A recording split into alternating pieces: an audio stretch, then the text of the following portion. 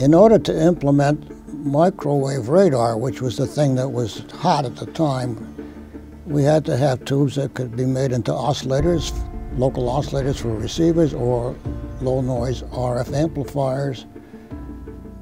And the tubes available with the wires in the base and whatever just had too much parasitic inductance to even resonate at those 2-3 gigahertz frequencies. So this one, the electrodes are just discs of metal that conveniently fit a coaxial cavity that you would have to tune the thing. And a fellow named MacArthur, E.D. MacArthur, and Jim Beggs were the guys who were developing this tube. And I was the guy who was taking the tube and making circuits for it, cavities. And they would make these tubes in the laboratory, and we made the cavities, and this is the time of the Battle of Britain. We would make tubes during the week at the lab, put them on an airplane and take them to England and install them in systems immediately. They never went to a warehouse. It was that kind of a thing. So we knew we were doing something that was important and necessary to do.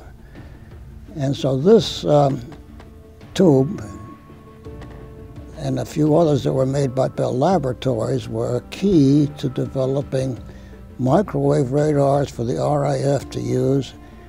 And they could, with the microwave radar, detect the conning towers of submarines that were killing our Lend-Lease fleet of freighters that were supplying material to England. So it was a breakthrough in radar to be able to overcome the U-boat trouble.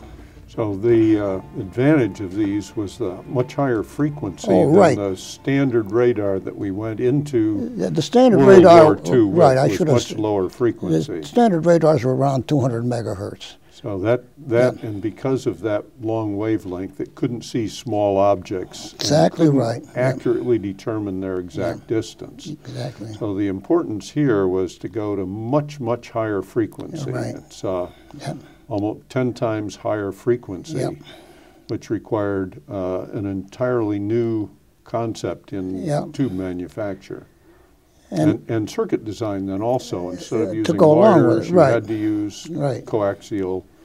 And we made various versions. This is a higher power version, so they got to be used also as transmitters, but the basic transmitter for the microwave radars was the magnetron, which had been developed in England, and the design brought over here and was being implemented in various places in the U.S. That's how Raytheon got started, for one, and we were making them here in Schenectady. So the transmitter was typically a 10 kilowatt peak power magnetron and a Lighthouse tube receiver. And just many, many millions of these tubes were made, I'm sure.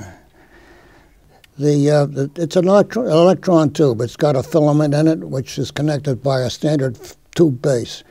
It's inside. And the outside of the filament and the cathode are connected to this big base. That's the cathode. The grid is a parallel wire set of grid wires, just one layer. That's the grid. And the anode is just a copper rod and a seal. And of course the problem was to make what they call a disc seal. That's not a trivial problem. These tubes had to be processed at some 900 or 1,000 degrees, and all the expansions have to match so that the thing won't break on the processing and come down and still be strong enough to be put into a circuit. And so one of the developments that was done at the lab was to develop an interface between the metal and the glass. It's essentially a mixture of oxides, a layer of mixture of oxides that transition between the metal and the glass, so it's a strong joint. That was, as many times, a technical concept is no good unless you can realize it in actual pieces of metal. And this is one of the things that we were able to solve, this disc seal joint. And then we learned an awful lot about circuit design, Cy Ramo and John Wintery were our cohorts at that time, and they did all the analytic work for us. Some of the very earliest computer modeling on a thing called a differential analyzer that was built by GE over it. It was housed actually in the old GEAA building. Designed some of the tubes for us. One of the problems you have is transit time of the electron from the cathode to the anode. If it gets too long, it doesn't match up with the wavelength at 3 gigahertz. So one of the problems of design is to make a smaller and smaller gap and still have it not mechanically short out. Right. So there were an awful lot of activities, and fortunately, as we were talking earlier, we had a bunch of people available of all different kinds of skills: analytic, mechanical, electrical, chemical. We had to learn how to make clean parts, and it all worked out. And it was all under exceedingly time pressure to get these, as you said, they were being shipped to the radar sets in Britain at the time.